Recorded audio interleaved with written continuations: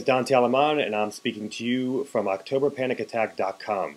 Today I want to tell you about an attraction in Maryland by the name of the Psycho Safari. There it is, the Psycho Safari, and that is at Prince George's Stadium, right there. This attraction is about 30 minutes from Hanover, Maryland, which is near Bennett's Curse, which is near Creepy Woods Haunted Forest. Okay, great stuff here. The Psycho Safari. This is in a stadium.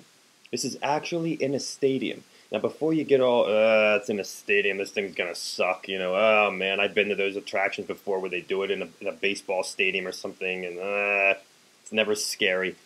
I could not tell once we got into this attraction that we were in a stadium at all. I could not tell at all, okay?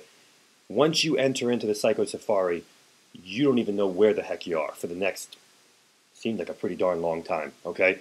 I mean, I think we were in here for 20 minutes. I don't even know. I mean, it seemed like a really long attraction. Okay, this is the Psycho Safari. Before you, let's just get out the obvious right here. Have you ever been to a haunted attraction before that was safari themed? And would you even think that was scary? Well, I got to tell you, this was something that was really, really unique. I've never seen a Halloween haunted attraction that was safari themed before. And once again, keeping in line with Maryland's attractions, the props in here were insane. They were everywhere, and they were mixed with actors. Okay, this is not an actor-heavy attraction. No, know that. And some members of our group wanted more actors, but this is not an actor-heavy attraction. But it didn't bother me one iota. This place was filled to the brim with props everywhere.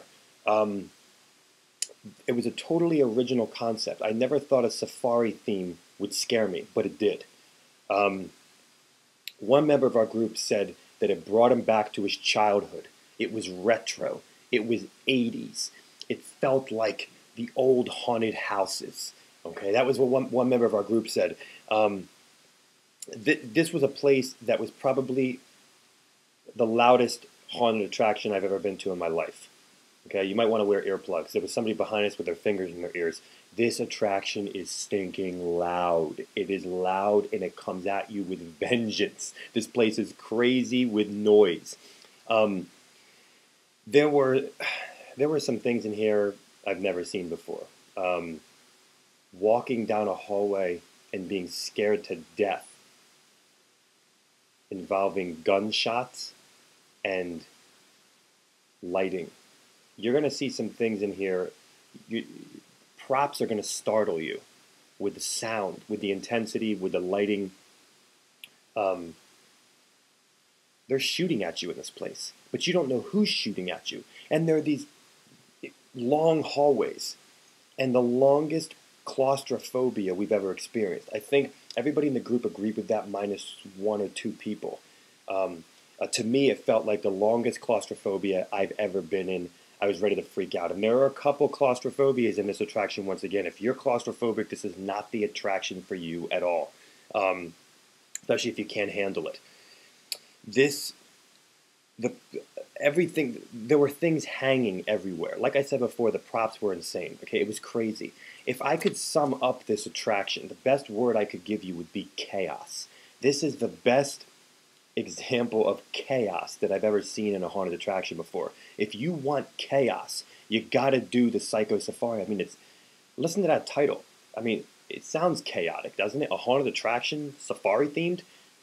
It has to be chaotic. But when you enter this place, it is such a weird environment. There's water in the environment. There are animals in the environment. The loudest noises you've ever heard in here. And a crazy claustrophobia. And it is chaos. I mean, there's stuff at every corner. It's loud. It's in your face. There are props jumping at you. It's craziness. And we had a pretty good group of people going through this in a line, and it was working for everybody, it seemed. I mean, we were all getting rattled, and this place is going to rattle your brain. It's like sensory overload. Okay, it's like chaos. The place felt very long, very tight hallways. Okay, this kind of was working off of claustrophobia. We didn't experience any pitch black, like pitch black rooms and things like that, but you will be in some darkness. And I've never seen this much fog in a haunted attraction before. Every room had fog. So if you are an asthmatic, stay the heck away from this. If you're claustrophobic, stay the heck away from this. If you're sensitive to loud noises, stay away from this. Okay? And I would say if you're epileptic, stay away from this as well. They did some things with props that we've never seen before, and it was really, really impressive. All that said, there were divisions within our group. Some people just weren't as impressed with it. Others were impressed by it, but not in a scary way. And then for myself, I was actually scared. I was really impressed, and I was really, really rattled. This is the Psycho Safari. I 100% recommend that you have to get the VIP for this particular attraction, or else you're going to be waiting like 6 hours. Okay, the VIP for this attraction is only $8 more, and the attraction itself is really cheap. So with the VIP, it's like you're going to be just paying a regular ticket price. So come on out, do the Psycho Safari. It's like 40 minutes away from Bennett's Curse, and Creepy Woods is around there. Do the Psycho Safari if you want something unique, something different, something retro, but something that's also going to chaotically rattle you and give you one of the longest claustrophobias I've ever seen and the loudest noises. It's just crazy, folks. It's just crazy. The Psycho Safari Haunted House, Prince George's Stadium, Maryland. Thank you guys for giving us a great time, and it was, as our group said, very, very unexpected.